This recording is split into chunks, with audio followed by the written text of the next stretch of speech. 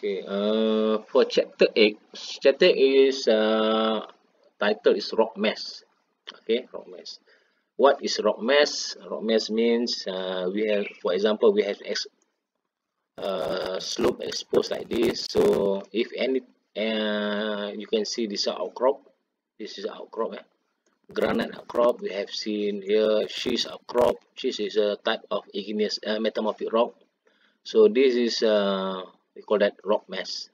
So which is in terms of volume is a larger volume lah compared to the intact rock. In contrast, intact rock. Intact rock we are discussed on chapter number 7, which is we tested the rock sample, and this rock sample we call that intact rock, small size of samples. But if you're talking about rock mass, is volume of sample is larger, and then the a lot of issue on that rock mass lah. For example, like this is our rock slope. This rock slope, the stability of this rock slope is not only influenced by this single.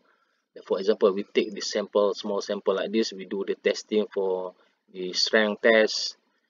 In terms of, is it represent the whole slope?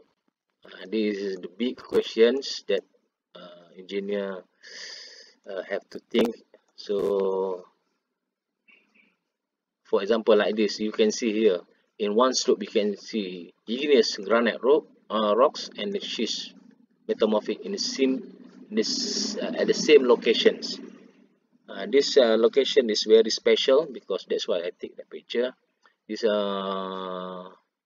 outcrop, yeah, this is a boundary between two type of rock, which is igneous from magma and intruded to this sedimentary rock, then sedimentary rock changed to schist, and this location at the Port Salim road from Port Salim to Cameron Highland, Kampung Raja. Okay, yeah, I think kilometer 35, around 35 kilometer, kilometer 35 from Simpang Pulai. Okay. This is a example of rock slope failure. If you think that rock is a behavior like a concrete, you are wrong. Since concrete, we can make a wall 90 degrees like a building, a vertical building, but in rocks, you are, in terms of the deep angle or inclination of this slope, you have to, the rock is influenced by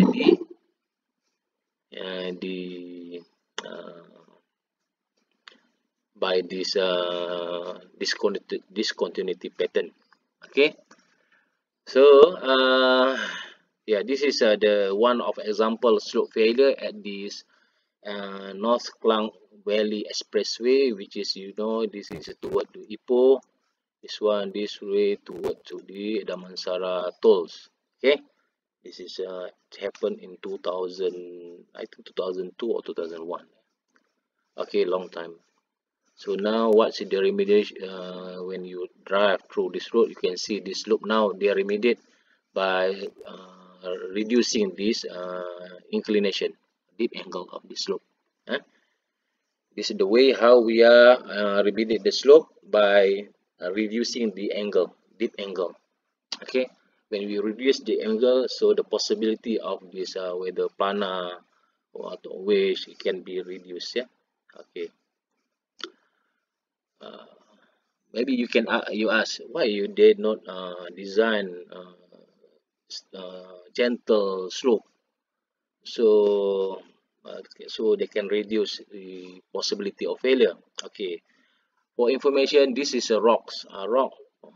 In rock, normally they try to minimize the excavation volume because the excavation volume in rock is very expensive. And normally is triples or triple time the price, up to sampai 4 kali lah, 4 times excavation price in earth or in earth material. Soil and rock is very different, so they try to minimize the cost. So that's why they try to limit the excavation volume via make it the slope angle is very steep. okay, as steep as possible. But they have to consider a consideration that should be made is the discontinuity pattern. That's why in our lab 4 we are discuss on that matter. So this is a introduction for this chapter 4. This chapter 8. Chapter 8 is, I think, is very important for engineer to understand these rocks. Since this is rock mass is not practiced in soil analysis. For slope analysis, they not practice like this. But in rock, normally we have do this practice. Since we not only look on the single samples, since you know this rock is very heterogeneous, we have a joint discontinuities, all these things influence the strength. So that's why normally in soil we just base on this sampling, but in soil, since the sample is very small fractions, so compared to volume of rock mass, so how is this sample can represent the whole slope, eh? So this is why do we have major deficiencies of laboratory specimens because we are very selective samples, and then resulted the bias on in terms of sampling.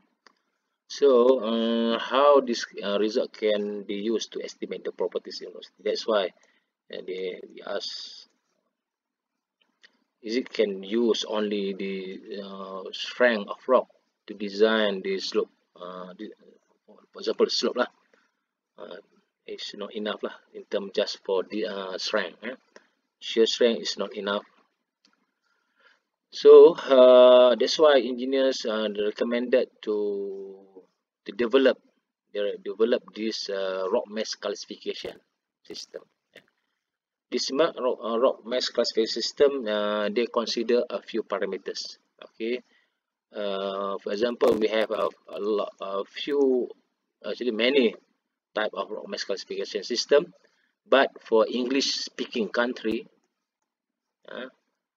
normally yang Europe lah, normally Europe, Australia, they use this. Normally they use this technique called the RMR system. They developed 1974, or Q system by Button in 1974. But they already upgrade this technique. Until now, they are upgrading their system to make that suitable to the current situation. So let me stop here.